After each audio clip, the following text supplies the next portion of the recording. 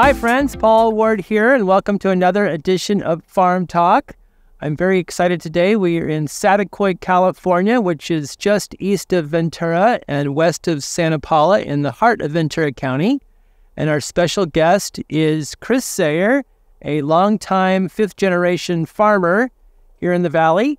Chris, welcome to the show. Thank you, Paul.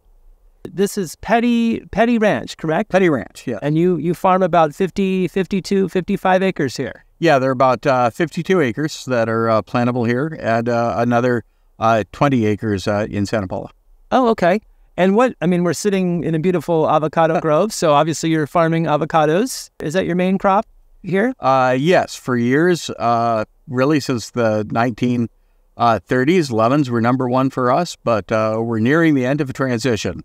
And by the end of this year, the last lemon trees will be out and will be 100% avocados. And why are you switching from one crop to another? So part of it just rolls down to the opportunity for crop rotation. Mm-hmm. Some of this ground has had citrus in it for 80 years, and it'll do the crops good to have a change of scenery. Mm-hmm. But there have also been some changes in the global lemon market and some pest and disease issues that help to make the decision a little bit easier to make that transition. And in terms of avocados, I know you've got Hass avocado. Is that your primary variety? Do you have other varieties as well? Yeah, we grow both the Hass variety and also the Lamb Hass. Mm-hmm. We've got slightly more acreage of the regular Hass, but the Lamb produces a little bit more heavily. So, depending on whether you count by trees or acreage or fruit, depends on which one is our primary. Mm-hmm. They're sort of 50-50.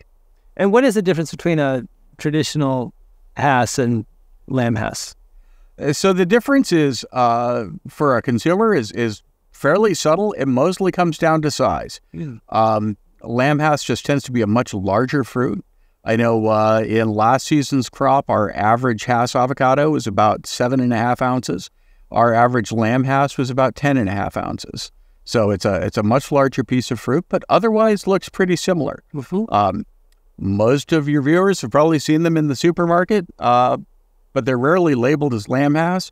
Usually it just says extra large or jumbo avocado. Right. Yeah. They just make sure that there's no blemishes when they take it off the shelf. Pretty much. Yeah. Do you sell your own crops, or are you selling to a packing house? No, all our avocados go through Mission Produce, based in Oxnard. Mm-hmm. And, they're one of the global leaders in the avocado world. So we're really fortunate to have them right here in our backyard. Mm-hmm. And so they're shipped all over the world, I would assume. Actually, most California avocados are just consumed west of the Rockies. Oh, really? California avocados are only about 10% of U.S. consumption these days. And so those of us on this side of the country are fortunate, to get the best. No knock on the Mexican stuff, but out here where people know avocados and care, that's where most of the California avocados go. And you're doing some out of the box, forward thinking stuff, right? You've got some pretty healthy soil around us. Yeah, one of the things we started almost 20 years ago was really trying to focus on improving our soil. So that we can improve water infiltration and retention. You only have so much land, and it's hard to get a hold of more.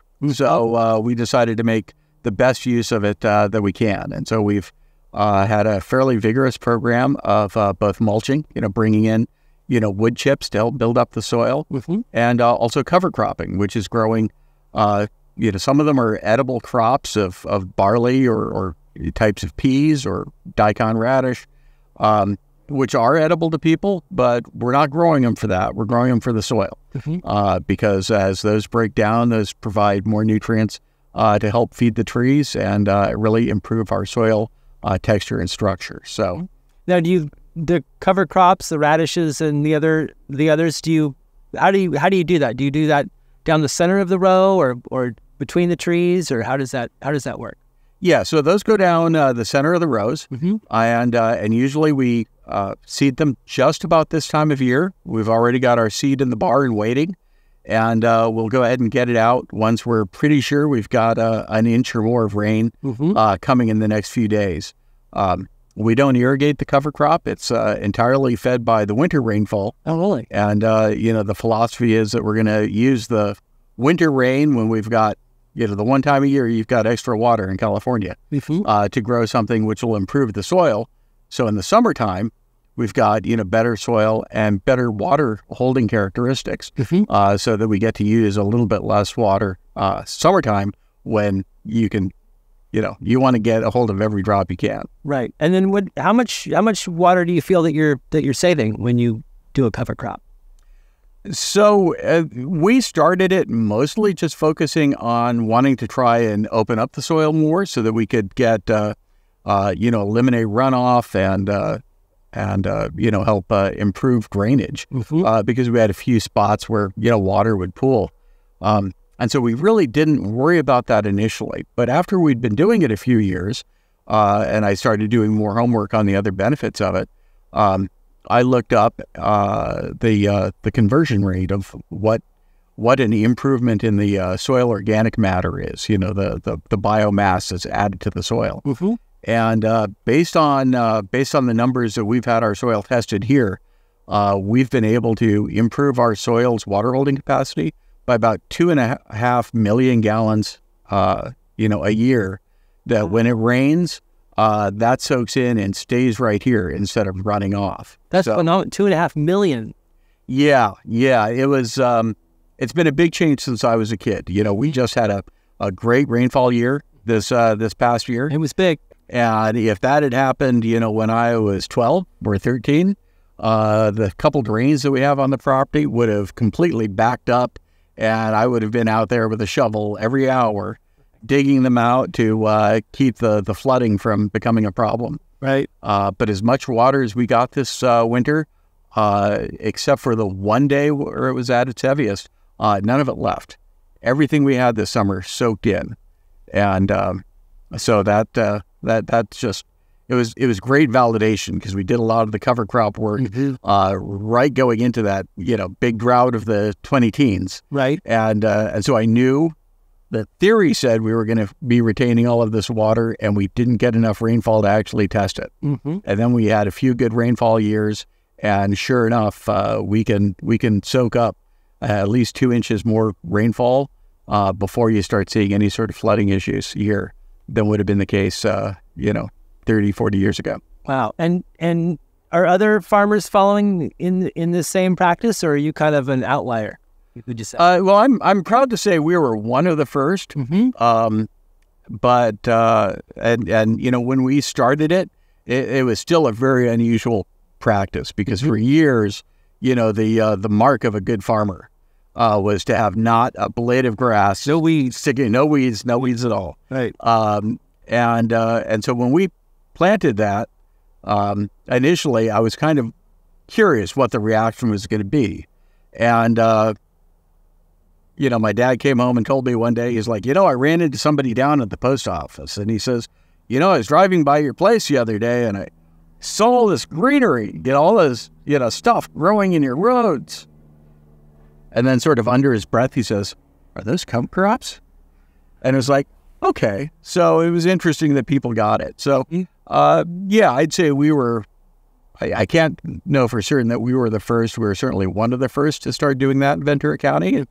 I would say it's probably 15-20% of citrus acreage now. Oh, really? Is guess, and that's I've never been able to find a published number, but just anecdotally from keeping my eyes open as I drive around, I'd say it's somewhere in that range. Interesting. Yeah. And would you say this kind of falls in the regenerative category, like you're making your own soil and the worms are coming back and the good bugs? Yeah, exactly. In fact, if you look at the historical Soil Conservation Service maps for this area should have between 2.5% and 3% organic matter in the soil. And usually when people talk about regenerative agriculture, they're talking about practices that just restore you back to that level. But because of the practices we've been doing, we've actually been able to exceed our natural level. So we've repeatedly had our place measured between 5 and 5.5%, almost double, what it would be in its natural state. Right. So it's, we're very proud of that. And of course, again, that all goes towards helping to soak up water and hold that water, into the late spring and early summer. Yeah. By the time we get to late summer, it's always pretty dry. Right. But we see that as having an impact on our irrigation schedule. We're able to go a little bit longer between irrigations. We need to irrigate a little bit less than we do. And that means we're able to have our avocados growing here with nice results, but using about 25% water or less than is the standard, classic rule of thumb, right, for avocados and citrus. So that's big. I mean, it's big. It's a huge saving, and it's it's a nice peace of mind because we operate with a cap. We can only get so much water in a year, and if it's a really bad year, then our allocation is going to get cut. And so we know that even if things got bad enough that we'd take that first allocation cut, we could still continue with our practices. Mm-hmm. You say allocation cut means that you have a private well, but you can't just keep it running 24/7. There's restrictions. Yes, we have our own well, which is great in terms of flexibility. But we're sitting here as part of what's called the Santa Paula groundwater basin, and that was under court order from the early 1990s to say you can only withdraw a certain amount of water from this basin. And, it went to court. It was the subject of a lot of legal wrangling, but they came up with a settlement that says, okay, every property that has a well has this number. This is what you can draw. And if we need to cut back, there's a series of steps, and that first cut is a 25% reduction. Right. And so as we were planning out our changes to our orchard and our irrigation system, we set things up with the design so that we could, in normal years, run 25% below our allocation, so that if it ever gets bad enough we have to take that first cut, then we're good to go. Interesting. And I know that an avocado, and correct me if I'm wrong, but an avocado tree can look really pretty, but if you cut back on water, it's not going to, too much, it's not going to produce. Yeah, avocados are not native to Mediterranean climates. They're happy here, but they're native to a semi-tropical area, and they're used to regular, relatively shallow rainfall. And so we're finding our best results with the avocados is to give them water, every 5 days, maybe 7 days at the most, if possible, just to keep that ground underneath the trees moist. They don't have really deep root systems, so we don't need to irrigate a long time, but we do need to give them some water, fairly frequently. And if it's going to be hot, you don't water when it's hot, right? You water before it's hot. Yeah, ideally, you will, if you know that there's heat coming, you want to irrigate ahead, let the trees get well hydrated and get ready for it, and then once the heat is actually here, then yes, if we can, in really hot temperatures, say 100 plus, then then we'll try and irrigate at that time too, because of course usually here 100-degree temperatures are accompanied by east winds, right? So it's not just the heat; it's also the the 10% humidity and the 40-50 mile an hour winds, which are sucking moisture out of the trees. So if it's really bad, we try to give them a little extra boost. And I would imagine the cover crop also keeps some moisture in the soil and prevents a dust bowl, and when that wind comes. Exactly. It definitely keeps the physical structure of the roots of the cover crop, even if by the summer the cover crop's usually dead because it's mostly, annual grasses, and it gets mowed down and then dies off. But that root structure is still there, so it's still holding the soil in place, and it's still holding some moisture in that soil, so that, yes, we don't just get, blowing dust, taking all of the topsoil we've worked so hard to build. Right. It stays here. We paid for it. We intend to keep it. Yep. And you mentioned, cleaning drains when you were 12. How many generations has your family been farming? We've been farming here for 5 generations. I'm the 5th. And so it's, we've seen a few changes in Ventura County over that time. Oh, absolutely. So your dad was a full-time farmer and your grandfather as well, or was it kind of a hobby for them? And so because we're, our operation is comparatively small compared to some of the others. Usually it's been the tradition, if you will, in my family that we go off, try something else for a few years and then come back. Because we've never been quite large enough that we could support, 2 generations at once. But a generation and a half, we can do that. So, so my dad went to, he was worked in aerospace in the 1960s during, the space race and all of that, and then came back, in the early 70s when he was in his mid 30s to, pick up the reins and start taking charge of the family operations. And I had a somewhat similar background. Out of college, I was initially a pilot, an officer in the Navy. Oh, wow. And then worked in Silicon Valley for a few years during, the original .com boom before coming back here because, we hit that scenario where, my wife and I had always talked from, as soon as we were married that, coming back to Ventura and playing a role on the family farm, this would be a great place to raise the kids. We were really excited about doing that. And, that in the spring of 2001, when the .com bubble was starting to deflate, right? And, both of our kids were going to have to change schools the coming year anyway. My dad had turned 65. We were like, this seems like this might be the time to do it. So, we made the move, and we're supposed to close escrow on our place in Santa Paula on September 11th, 2001. Oh, wow. And the wire transactions didn't go through. The escrow didn't close that day because nothing good happened that day. Right. And so it's interesting to me is that date, a lot of people like to say, everything changed on that day. In our case, it really literally did because, not just professionally, but everything else, so it's a real watermark in our timeline. You grew up here on this ranch. Yeah. My childhood bedroom is only about 120 feet from where we're sitting right now. And Mom still lives there. She's still there. Yeah. And now you're going to be farming, or you are farming more acreage in Santa Paula then. Yes. Yeah. So that's also avocados. So, for the first time in a while, we'll be a single crop operation.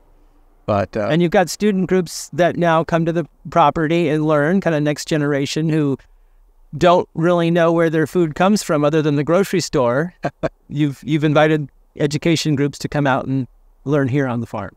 Yeah, we were really fortunate to establish a great relationship with Mary Marinville and her nonprofit, SEAG. Back when SEAG and Mary Marinville were literally the same thing because she was just starting it. She was the only member of the organization at that point. And she had a great vision for helping connect kids to agriculture and also using that as a platform to not only introduce them to agriculture and, healthy food and those types of things, but also as a connector to, science, technology, engineering, and math, and build a program around that. And a couple of years later, when she was looking for a home to actually put that out on the farm, she approached me, and we were really happy to be able to, provide a site for them to do that. So you've got a little outdoor classroom here on your farm where the kids come and... The kids, they come sit under a little shade structure and sit on hay bales. I like to call it the compostable classroom because, the hay bales last, one season and then they return to the soil one way or the other. So. Right. And I understand that you had Sesame Street actually out here. Yeah. We, in a future episode, yet to have an announced air date, we were the site for a little segment that Sesame Street's doing on figs, where we have a very small planting, only about half an acre. But that's also where the school program takes place. And they were looking for a place that grew them close to Los Angeles for their crew and their film structure. Right. Yeah, we were happy to be able to provide a site for that, and so they came out and did a few days of filming. And so one thing I never thought I'd be able to put on my my resume was an appearance on Sesame Street. But there you go. My already strange resume gets a little stranger with that. Well, that is fun though. Yeah. Oh yeah. No, it was really remarkable. It was a great, really professional crew, and really fascinating to see how that gets done. Yeah, kids learning about figs. Yeah. So where do you think technology is going in terms of agriculture and water conservation here in Ventura County in California? So I think there are a lot of new tools that are coming along that are going to be really exciting. For most of the 20th century, we were really starting to experiment with understanding agriculture through chemistry, understanding the needs for nitrogen, potassium, phosphorus that trees and plants would have, and how to get those to them in the right amounts. But of course, plant biology and agriculture is more complicated than just the chemistry. And now with the computing power that's available, with the information that can be exchanged on a regular basis, I think really in the 21st century we're going to be learning a lot more about what's going on beneath the soil, and learning more about what we can't see and what we can't measure, by older methods. So we're sitting very close to a soil moisture sensor and weather station here that can measure stuff and send it to my phone that 40 years ago we would have either been able to not measure at all, or it would have taken a sample sent to a lab, right, and a couple of weeks to get a response back, and now we can watch it in more or less real time. It's amazing, and make adjustments on the fly. And I would imagine that different parts of the ranch too stay moist longer than other parts of the ranch. Yes. If we only have 2 of these stations right now, which I think do a pretty good job of reflecting our 2 major soil types. Within the ranch, it sort of transitions a little bit as you go east to west. But as this technology matures, then we'll very likely tweak it, add more stations, and be able to fine tune the ability to deliver not just water, but also nutrition to the trees, just, in just the right amount, but no more. Yeah, the tree is still a living thing, Yeah, exactly. Every living organism needs to be fed, and pretty much no living organism likes to be overfed. That, if nothing else, ends up, adding expense or creating waste. Have you heard anything about artificial intelligence coming into play in agriculture? I have. I think we're going to probably see most of that get applied in areas that won't necessarily hit Ventura County first. We're one of the great agricultural counties in this nation. $2 billion a year of crops leave Ventura County farms to go to consumers. That's larger than almost half the states in the country. Yeah, it's really a remarkable thing. But so many of the crops that we grow here are unique, either to Ventura County or generally coastal California. So we're relatively small acreage here. So for instance, there are only 50,000 acres of avocados in the whole state of California. Oh, really? I didn't know that. Yeah. And 50,000? Yeah. It's only about 50,000, and about 18,000 of those are right here in Ventura County.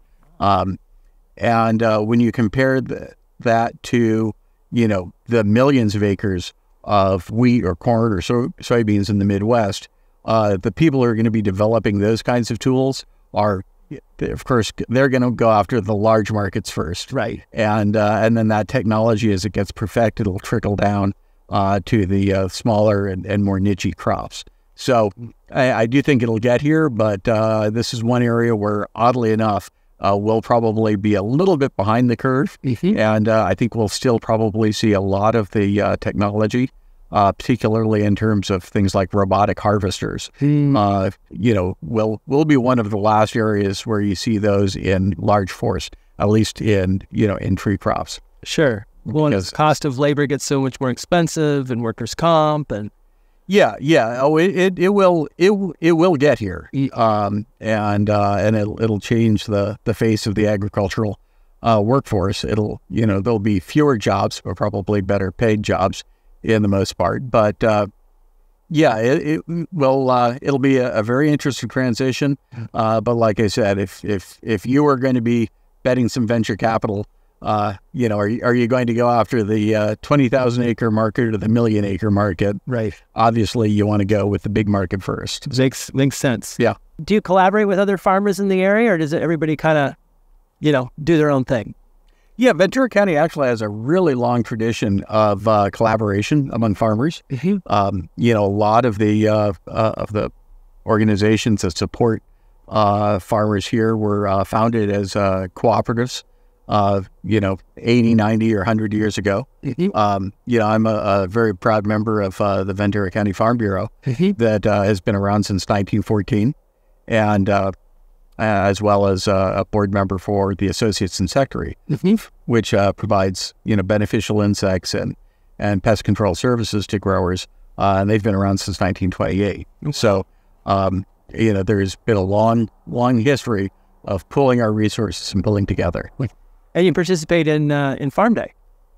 Yes, that's also put on by SEAG, same folks who bring you a farm lab here at our ranch, and that's one day a year where they have about 20 farms, mas o menos, on any given year, agree to open their ranches and farms to the general public, to give guided tours and to talk to our 800,000 urban and suburban neighbors about what it is we do here and what it is they see as they drive past on 126 or 101. We're located in a green belt, right? A farming green belt. Correct. And it extends it's like 30 miles long or longer. Yes, basically from the eastern side of Ventura. You've got the little pockets of the city of Santa Paula and Fillmore, but otherwise it's pretty much an unbroken agricultural belt all the way till you get to I-5 and Magic Mountain. And part of what makes this really unique is that this is one of the very few east-west valleys in coastal California that opens up to the ocean. Most of California, whether it's the San Joaquin Valley, San Gabriel Valley, San Fernando Valley, is cut off from the ocean. And, they're just little bowls, Ojai Valley, for instance. And so that means that you get that coastal influence much farther inland. And so that really gives us a great growing climate, over a much wider area. And also the fact that we're a river valley that, brings all the water from the Sespe watershed, really all the way up behind Santa Barbara and Carpinteria, comes down and through the Santa Clara River and helps to recharge our groundwater basin and make sure that we've got enough water. So the combination of, climate and water and the deep topsoil, especially as you get farther out onto the Oxnard Plain, really just makes this a spectacular place for farming. I never really thought about how long the valley was without any mountains intruding on the airflow. They get hot, they get, muggy or smoggy, and if you have an inversion layer, then the air quality really suffers. Yeah. And here, even where I live, past Santa Paula, we still get fog every morning. Yeah. In the summertime, you've got that coastal influence that really helps moderate the temperatures, keep it a little cooler in the summer and a little bit warmer in the winter. Yep. Well, Chris Sayer, thank you so much for being our guest on this edition of Farm Talk. We've loved having you and learning from you, and I'm sure that our watchers and listeners will appreciate what you have to share. Absolutely. I appreciate it, Paul. Yeah. And of course, we want to thank our sponsor, Opus Escrow. And be sure to tune in next time for the next edition of Farm Talk.